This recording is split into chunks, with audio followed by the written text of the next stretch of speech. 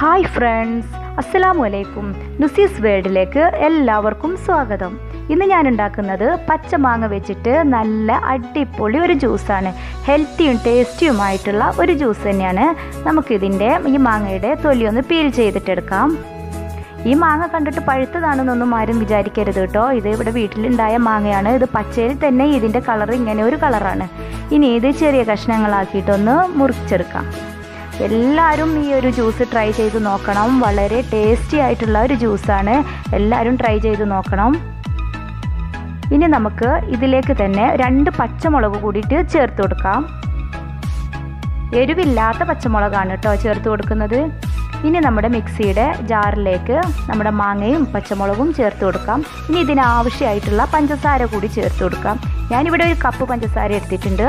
ആവശ്യത്തിന് ചേർത്ത് കൊടുക്കാം, അവനവൻ്റെ മധുരത്തിന് ആവശ്യത്തിന്. ഇനി ഇതിലേക്ക് 1/4 ടീസ്പൂണ് ഉപ്പ് കൂടി ചേർത്ത് കൊടുക്കാം. ഈ ഉപ്പ് ചേർക്കുമ്പോൾ ഈ ജ്യൂസിന് ഒരു പ്രത്യേക ടേസ്റ്റാണ്. അതുകൊണ്ട് ഉപ്പ് ആരും ഒഴിവാക്കരുത്. ഇനി ഐസ് വാട്ടർ ഒഴിച്ചിട്ട് നമുക്ക് നന്നായിട്ട് അടിച്ചെടുക്കാം. അപ്പോൾ ഇതാ ജ്യൂസ് അരിച്ചെടുത്തിട്ടുണ്ട്. ഇനി ഇത് നമുക്ക് സെർവിങ് ഗ്ലാസ്സിലേക്ക് മാറ്റാം. നമ്മുടെ ഈ ടേസ്റ്റി ആയിട്ടുള്ള ഈ ഒരു ജ്യൂസ് എല്ലാവരും ട്രൈ ചെയ്ത് നോക്കണം.